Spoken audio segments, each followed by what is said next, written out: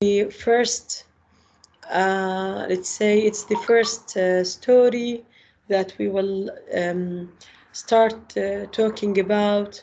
But before going to the story itself, we have to know the context of the story. And what is meant by the context? The context is the background of the story.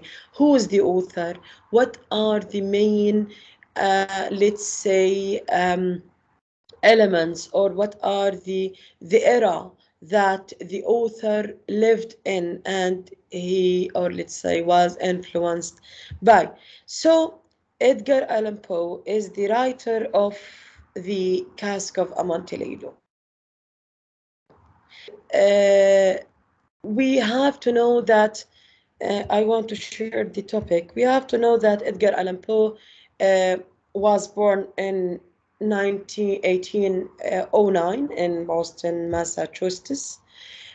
He is an American author, poet, editor, and a critic.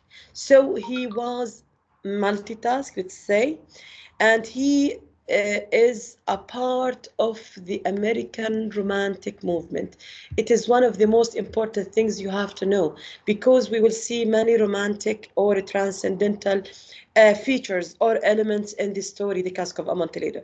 So he is a romantic, okay? He is a romantic author, a romantic poet, critic, whatever.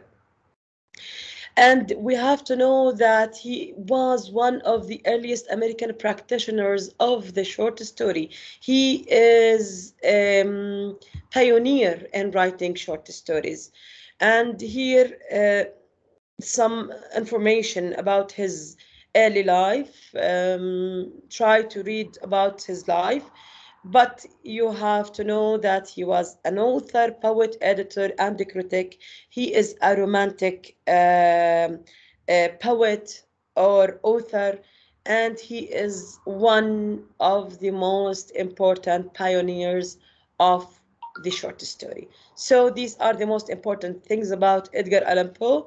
And in the next video, we will talk about his poetic style, or let's say his writing style in general. And thank you for listening.